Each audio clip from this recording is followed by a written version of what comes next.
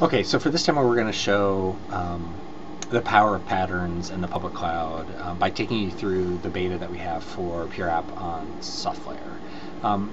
For the purpose of this demo, we're going to use IBM Worklight in a mobile application as a demo, kind of take you through the process of creating and deploying that environment to support a mobile application in a public cloud.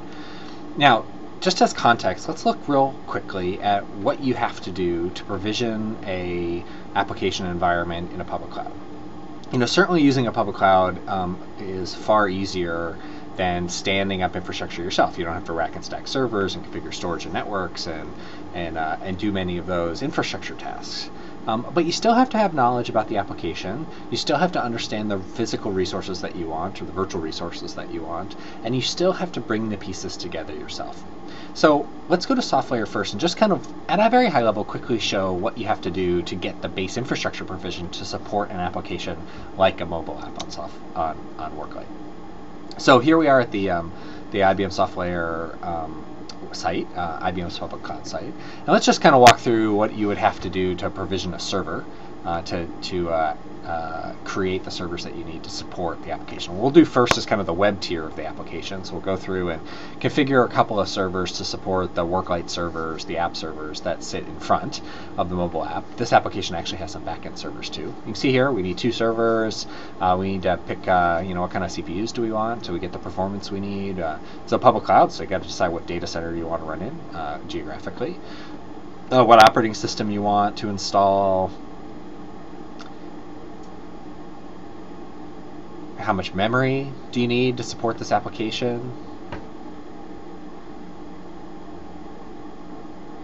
What kind of storage do you need? So you have to make all these choices about the infrastructure and the infrastructure resources that you need available to support the execution of this application. Of course, making these choices depends on having a lot of knowledge about the software and about the performance you're trying to achieve. This is a public cloud. You got to pick bandwidth that you need, what kind of network links you want to have, what speed and how redundant, what kind of public IP addresses do you need to assign to this application. So you can see a lot of choices that you have to make to provision the resources for this environment. Now, this was just for the web tier. I'd have to do a similar set of activities to provision servers for the data tier and storage for the data tier. And then once the public cloud gave me all those resources, I still have to go through the process of installing and configuring all of the software that's needed to support that mobile application. So this just gives me the infrastructure. I still have to install app servers and database servers and Worklight and do tuning and configuration, install the application components, connect all that stuff together.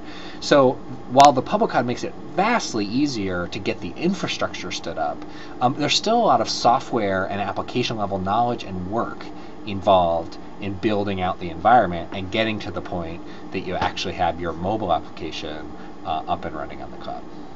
So I think there's a better way, and that better way is to use software patterns, as we've been just talking about with PureApplication System in the public cloud. So here what I'm going to do is I'm going to go and actually log into PureApplication on SoftLayer.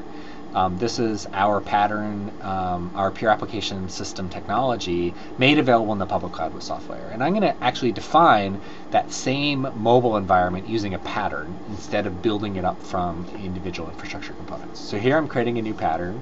I'm using the IBM mobile platform as my foundation. It says, hey, I want to deploy a mobile app. You can see as the pattern editor comes up that it's been preloaded with everything needed to actually describe the mobile environment that I want to deploy into. All I have to do is add my mobile application to the definition, give it a name, and then select and upload the actual implementation of the mobile app. So what I'm doing here is I'm customizing the pattern definition to actually include the app itself in addition to the base middleware or software infrastructure. Connect the app to my platform. Now, I might also want this to be highly available and fault tolerant, so I'm going to add a policy into the pattern to say, hey, make this mobile platform highly available. I always want at least 2 instances, and maybe I want this to be elastic as well. So I'm going to use a policy to say, hey, use CPU performance as the metric to decide when to scale up or scale down this application as demand changes. Save the pattern, and I've now created in a few steps all the information the cloud needs to actually do all of the work for me to install this application and get it up and running on the public cloud. So I'm going to go back to the pattern console. I'm going to click deploy. And you can see here we're going to deploy onto SoftLayer. So we're going to deploy an instance of this to the public cloud.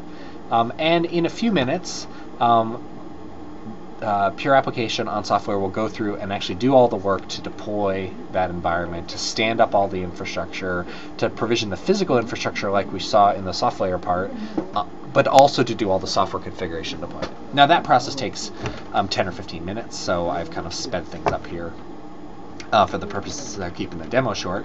But all of this is happening automatically, hands-off, nothing you have to do. And when it completes, you'll wind up with a fully functional Worklight environment with the app installed, running on the public cloud in really just a few steps. Prove it here. We'll click on a link, bring up the Worklight console, and you can see Worklight's running and the mobile app is installed. Now the other really powerful thing about patterns and having patterns available in the public cloud with the Pure App on SoftLayer is that you now can very easily move workload back and forth between public and private environments. So let's say I had done this deployment of Worklight and I was using it for development or test, and I decided I wanted to deploy on-premise, or I started out as a line of business user quickly building this app and it's now become popular and I want to bring it back in-house and own it in central IT. With patterns, that's actually really easy. I can, with almost no work, move the definition of this application from the public cloud into my on-premise data center with something like a PureApplication System rack and get the same environment recreated. Let's see how that happens. So what I can do here, we're still on Pure App on SoftLayer, is I can go back to my pattern definition. So I'll go back to my pattern definition here, select that pattern, and click Export.